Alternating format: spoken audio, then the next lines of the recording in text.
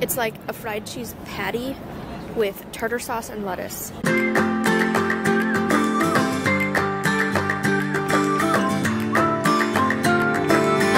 Good morning. So, I just learned the hard way that before you try to pantomime with someone and explain to them without using any words what you're trying to accomplish, you should ask if they speak English, because they probably do. It's happened a couple times that you try to I feel bad assuming people speak English, because what if they don't? But I've learned that I should just ask, in case they do, because they probably do.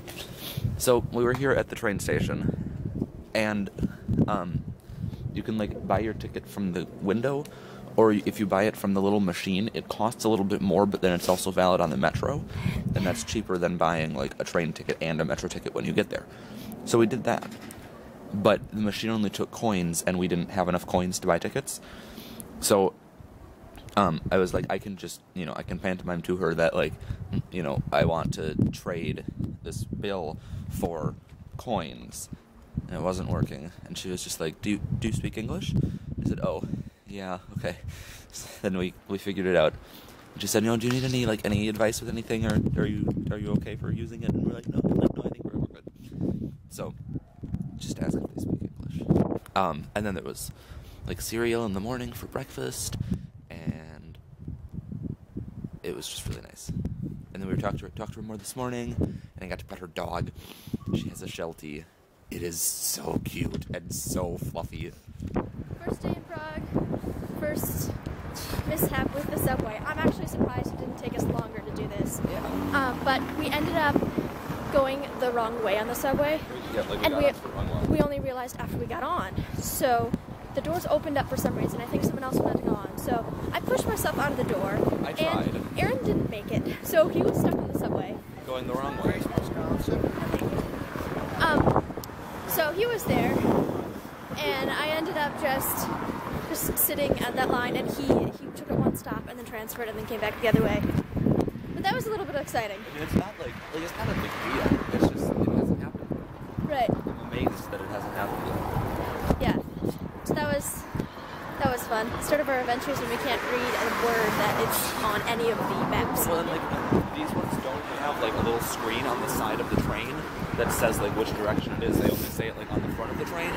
So if the train's already stopped there, you can't really tell. But yeah, this is our first view of Prague. You can see it better in person. Love the architecture. Yeah, it's really pretty. It's really pretty. They all have records. Almost. Yeah. Because then you wouldn't have that tail's gotta get heavy. Yeah, but it's so pretty. Yeah.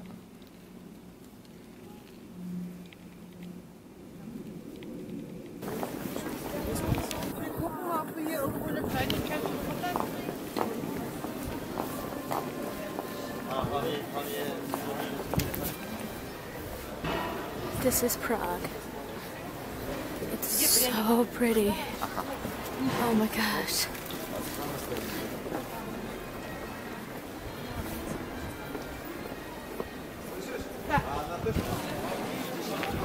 We found St. Vitus Cathedral and Prague Castle and a very nice Christmas tree. And now we are going back down the hill. I think. Seems like we're going down. I don't know where it's going to take us. There's not the camera. So we passed a little here. Walk-up window? Walk-up window? It was a quarter the size of a window. It wasn't actually a window, but we walk up, and I ordered a fried cheese, and this is what I get. It's like a fried cheese patty with tartar sauce and lettuce. On a bun. On a bun. It's actually really good, and it was only the equivalent of €1.50. So, good deal. I got fried. Of course. I like fries. Fried potatoes. There's this weird artist who set up a whole bunch of really odd and strange statues around Prague. This is one of them. Like, very, very odd. I don't see the point. It's pretty funny.